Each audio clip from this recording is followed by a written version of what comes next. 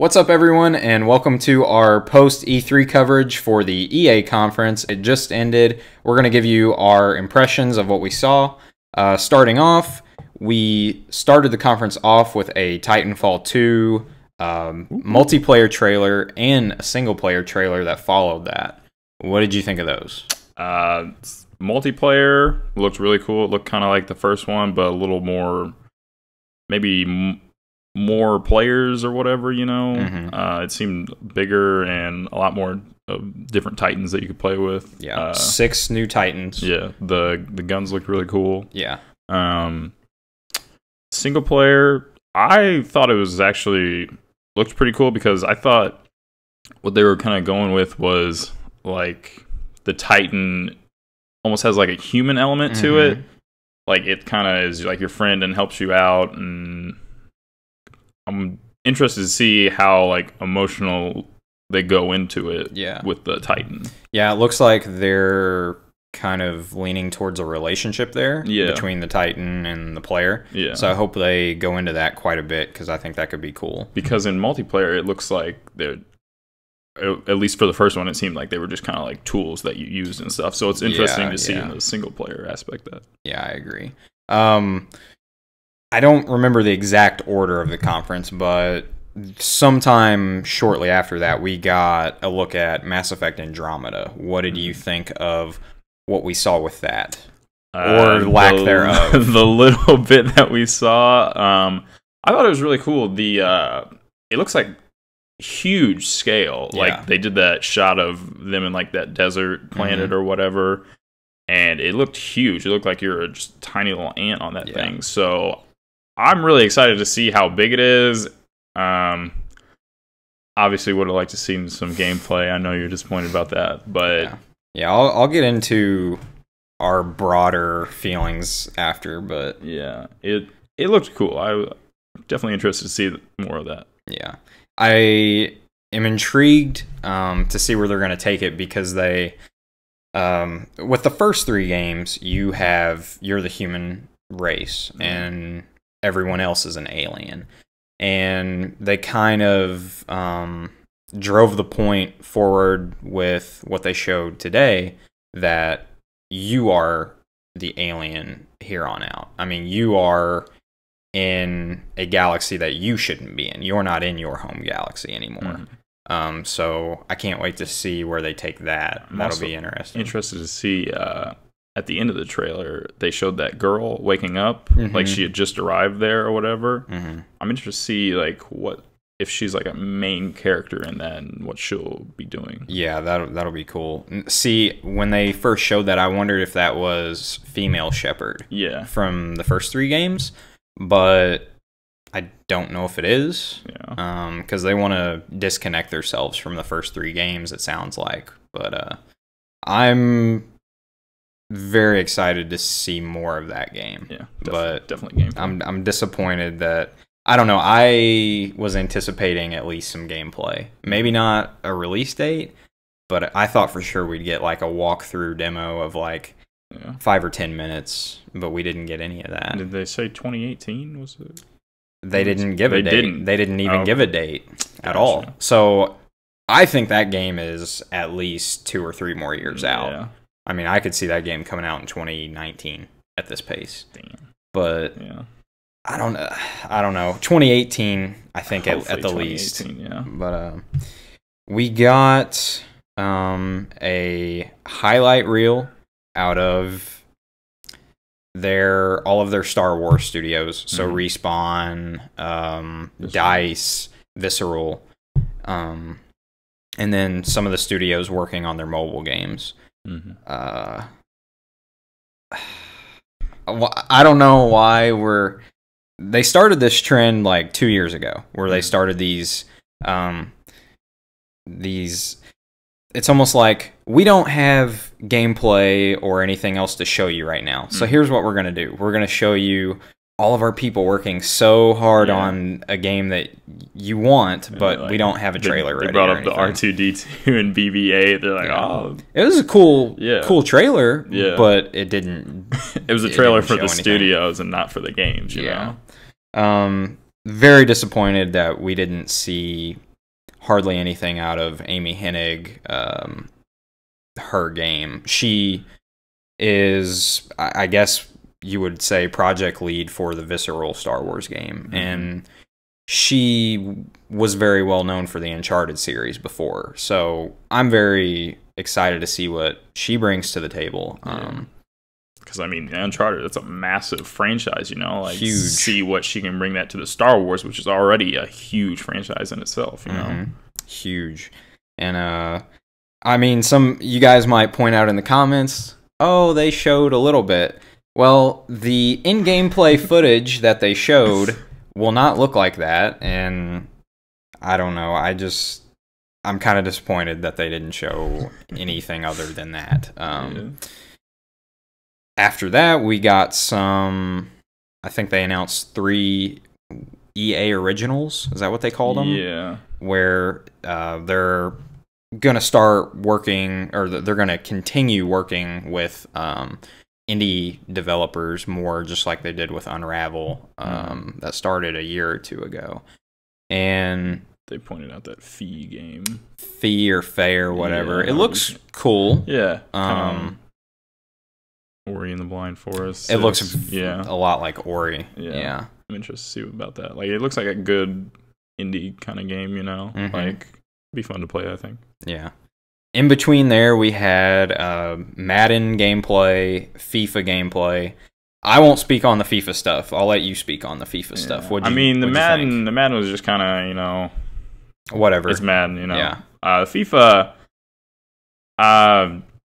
you know, they're using the Frostbite engine, so that's cool. It's going to look really good, but I think the main thing they wanted to focus on was the journey with Alex Hunter. So this is it seems like their answer to NBA 2K's career mode. I kind of hated on it a little bit during the conference. I think it's cooler than what I first thought, because I know you guys have been dying for something like that.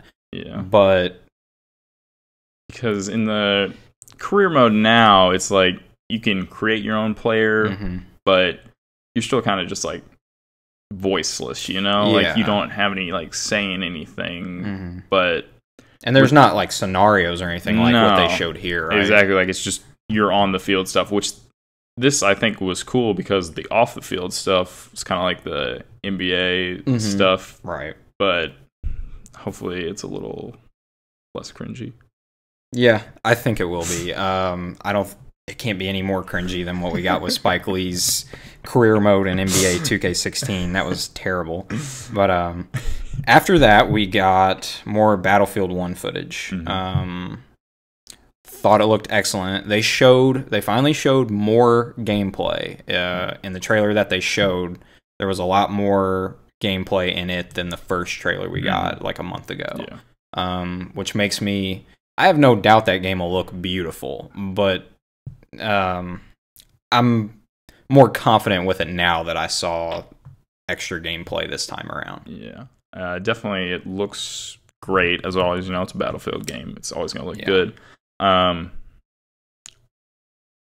of the guns they showed off and stuff, it kind of helped relax me more about it. Like, it's going to be not just like, you know, like bolt action, running around with single shot and stuff like that. But it definitely looks cool. Interested to see about the horses and the trains and like the zeppelins and stuff like that. Yeah. That seems like a cool aspect of it. Yeah, we should check out the multiplayer stream or something. Yeah. Because I'm curious to see. I mean, that'll give you first glimpse of real, true gameplay. Yeah. But Battlefield 1's going to be a big hit. Now, here's a interesting wrinkle. Battlefield 1 comes out October 21st.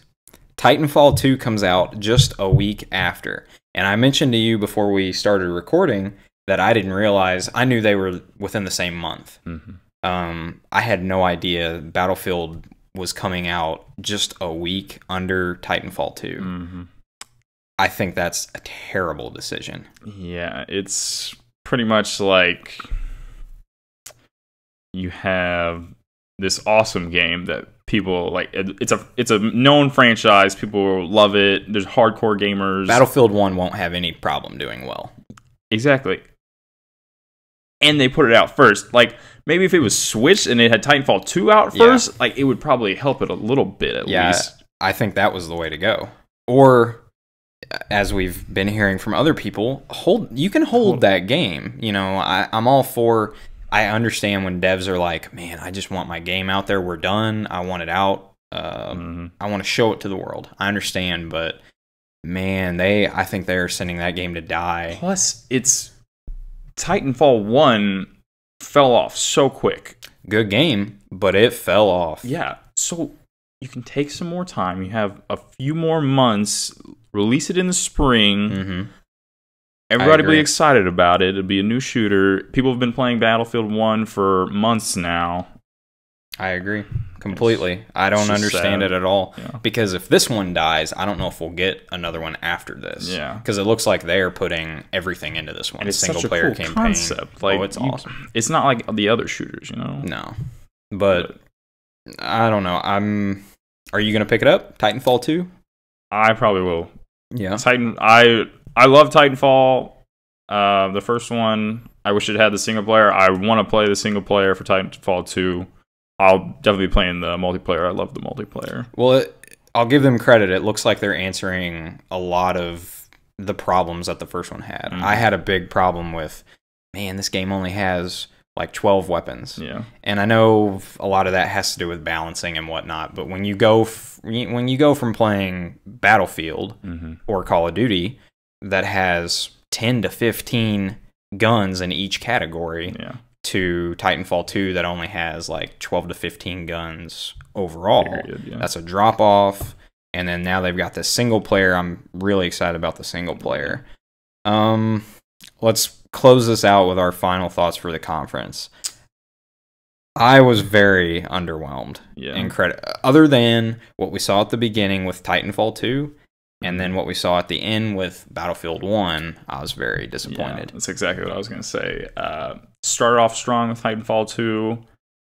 Kind of had some okay stuff in the middle. I mean, I am biased. I was excited about the FIFA stuff, but even... And the FIFA stuff does look great. Yeah, and even, like...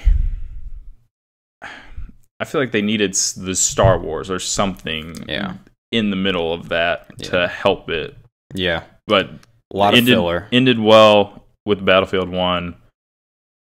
Just wish there was more, you know? Yeah, and I do agree with also some of the things that we've heard about. I think Bethesda's conference later will be extremely different. I think Bethesda's going to come out and say, everything that you see here today is going to be available within a year and a half.